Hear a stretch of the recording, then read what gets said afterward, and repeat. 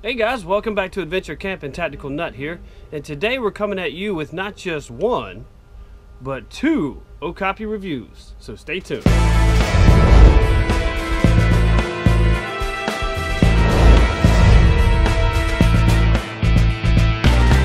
Alright guys, let's go ahead and get started with the Okapi slip joint. I'll go ahead and let you get a really good look at it. There's no design on the handle for this style, but as you can see here, hopefully it'll focus. This is just Okapi carbon steel. It is made with a 1055 high carbon steel blade, stabilized cherry wood handles. And as you can see, just a slip joint, but it really, the retention, blade retention is excellent on this.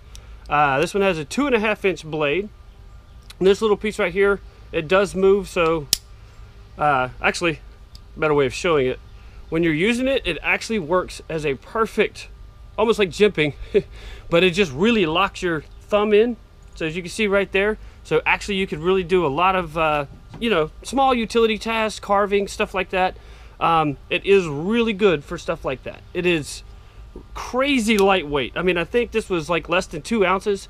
I put it on, I don't have a digital scale, I just have a little food scale, and I put it on there and like the little needle just didn't even really move. So I'm thinking in between 1 and 2 ounces.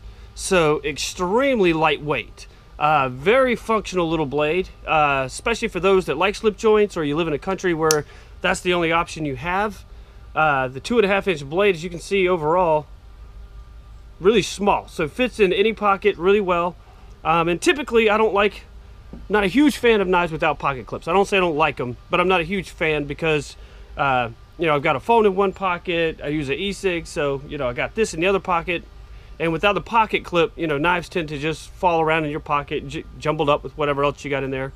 But this one is so small and so light that I'm just telling you, this thing is, you don't even know that it's in your pocket.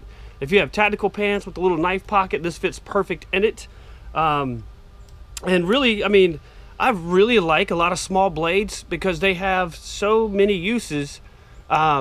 For all your everyday lives and even stuff around camp. You know, if you're hiking, backpacking, these can be awesome because they weigh so little, right? And they're so inexpensive. I mean, I think these are on CAS Siberia right now, which is your recommended retailer. Definitely go check them out.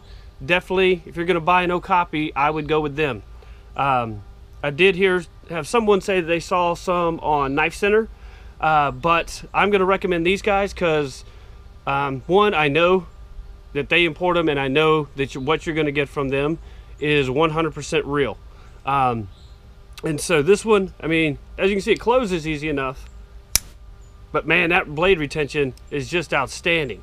And like I said, so many utility tasks and so many uses with carving and stuff like that. You're not going to process wood, but you can feather stick with it.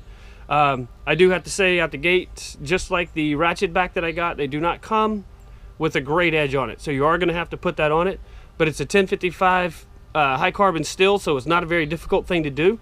It's very thin, as you can see. Here's your blade width. I mean, that's got to be just like a millimeter. It's really, really thin and really, really nice.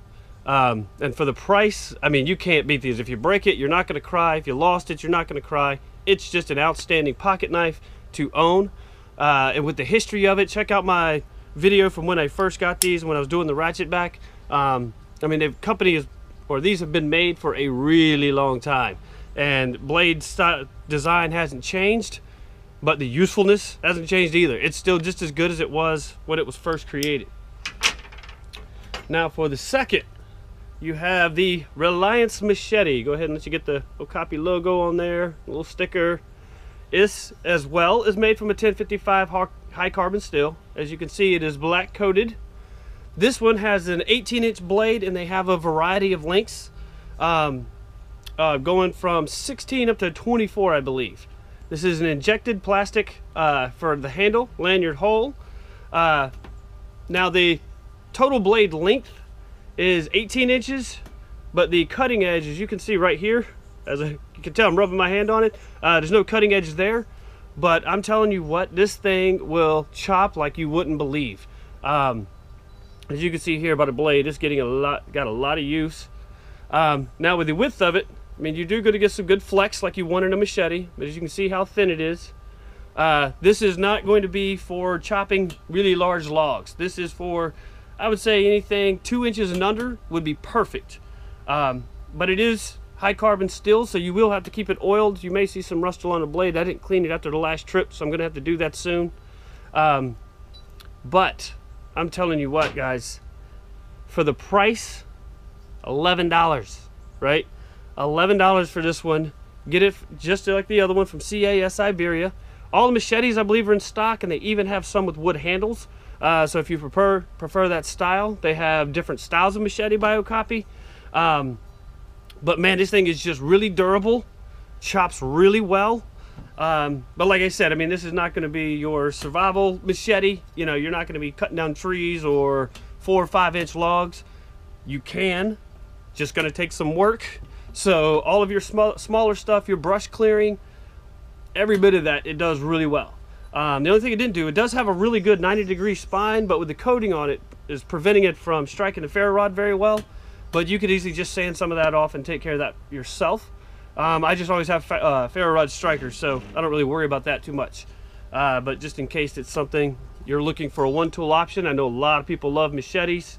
There are countries where this is all they use. They don't even really use knives, and they use them to a huge effect. Now this one for carving and all that kind of stuff, the length, for me, no, not really. But you can definitely process a lot of firewood. Batoning can be done, but it does not do well just because it is so thin, right? I mean, that's just kind of an expectation. You know, full flat grind, pretty much like every machete. But the handle, extremely comfortable. That shape fits my hand absolutely perfectly. And just love the little sticker and the Okapi logo on there. Just the animal itself is kind of amusing to me, but it's a cool thing to name a blade after, right? Or any cutting tool. Okay, guys, yeah, this thing, highly recommend both of them for the prices. I mean, you really can't beat them. The Okapis, now they keep going out of stock really fast, so keep checking. Right now, I think they do have a couple of the plastic handled slip joints and the ratchet backs in stock. Not the wood, just these. But keep checking for the smaller ones, because I'm sure they'll be in stock soon. I'll try to contact them again and find out when they're going to be getting more in, and if I can hear from them soon, I'll put it in the description box below. But yeah, guys, these things are awesome.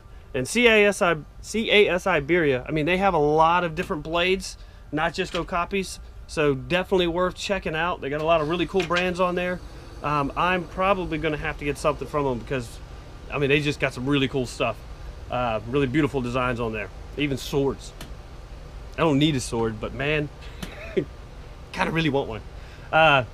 But anyway, okay, guys, hopefully this will help you in your next purchasing of a slip joint or a machete. Go Okapi, man. These things really work. They really work really well. Okay, in the meantime, be prepared, have fun, shop at CAS Iberia.